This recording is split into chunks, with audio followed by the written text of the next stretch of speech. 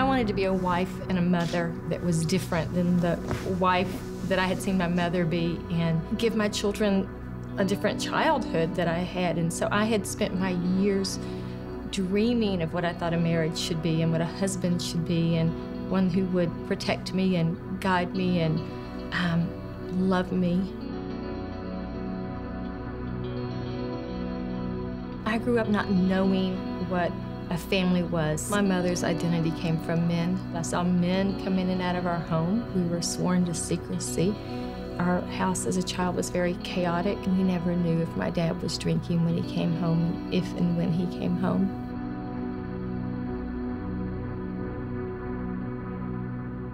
My dad raped me at the age of 6, and throughout my life up until about the time I was 16. And you know, everything about my childhood, it was just, it was lonely. It was hard. It was not what a child deserved to have. I continued to follow in the life of finding men who were abusive, what I knew, abusive, alcoholics. But all I wanted was to be loved, and for me, being loved was having a sexual relationship. And I was willing to do anything to have that. I left my husband and my children for another man. It was very hard. You know, I learned behavior. I was doing all of the things that I had promised and wanted never to do. To my children, I was repeating that behavior.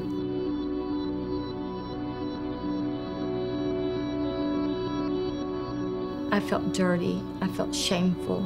I felt guilty. I didn't want the life that I had. I wanted to be different. I would say, okay, Lord, you know, I'm gonna just trust you, and I'm gonna share the desires of my heart with you. And we're just gonna walk this out because you're all I've got. That night I asked Jesus into my life. He was my only hope, because the course I was taking was a crash course, and I needed him.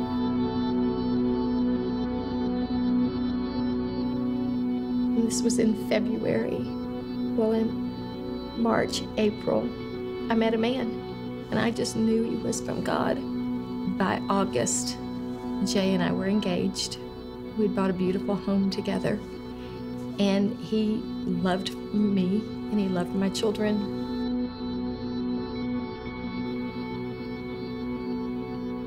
God spoke to me one day, as clear can be, and he said to me, he goes, how can I heal you if you're not willing to heal yourself? I gave him his ring back, and I told him, I said, God has spoken to me personally, and I have to trust him, and I have to let him be the husband that I've never had, the father that I never had. I have to let him provide for me, because otherwise our marriage would never work.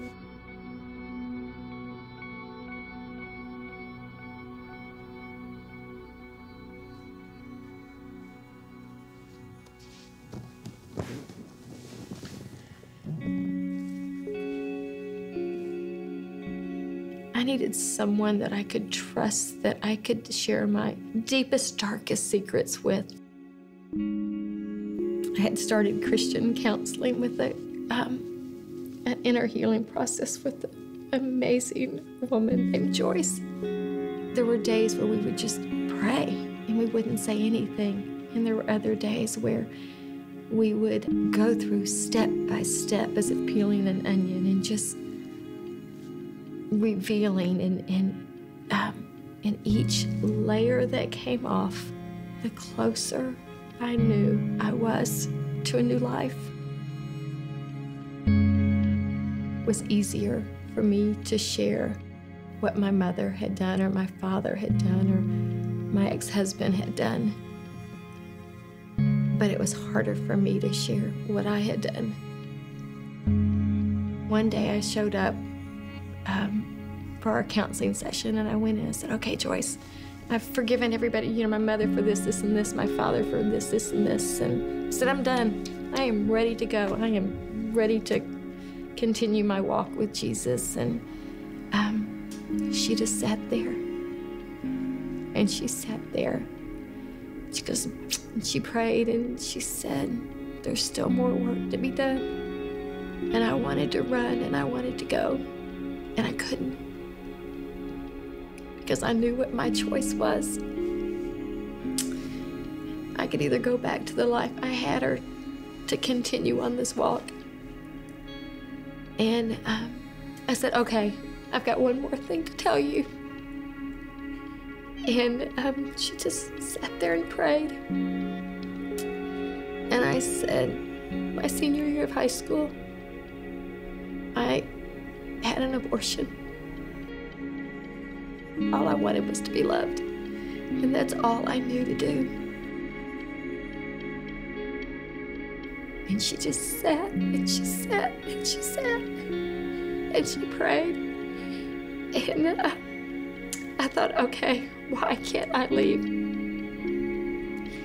And she just continued to sit there, and I said, okay, this is it. I'm gonna tell you one last thing and I'm finished. After I left the boys and their father for the other man, I said, I got pregnant. And I said I couldn't have that child because of all the guilt and shame that I already carried. She just didn't say anything. She just sat there and prayed. And I thought, okay, Lord, how would she know? How could nobody knew that there was one last thing? And I realized that God knew, and He wanted me pure, that He didn't want to let me go. And so I just looked at her and I said, Joyce, I said, I had one more abortion. And I said, it wasn't very long ago. I said, it was with Jay. And I said, but the hardest part was I knew Jesus then and I didn't turn to Him. And I said, and what even made it harder was it was Jay's only child. And we just sat and we prayed. And I looked up, and my greatest fear was that she was going to be gone and Jesus would be gone. And yet they were persistent, and they knew at that point that there was nothing else, and I knew at that point that I was free.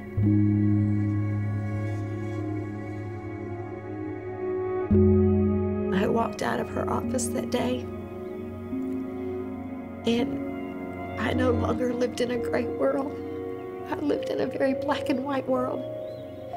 The sky was bluer, the grass was greener, the birds sang. And it was as if I walked into a whole new world. And I knew that day who I was in Him, and that He loved me, and there was no more guilt and shame, that it was gone.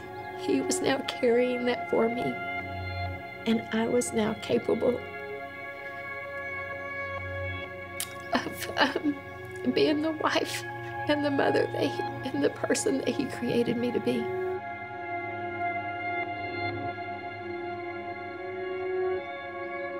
I had shared my secrets and all that I had with Jay, and he knew everything about me too. And so there were no more lies, there were no more secrets, there was a new relationship. And 2.5 years later, I married Jay. And we've been together for 17 years. I couldn't have a marriage in a relationship of 17 years if God wasn't in it. I wasn't humanly possible of accomplishing that on my own, or being the mother that I am to my boys today. My greatest goal in life is one day to stand before Him and for Him to look at me and say, "Well done, good and faithful servant, for whom I am pleased. Hurry home, because you have 3 precious children waiting on you."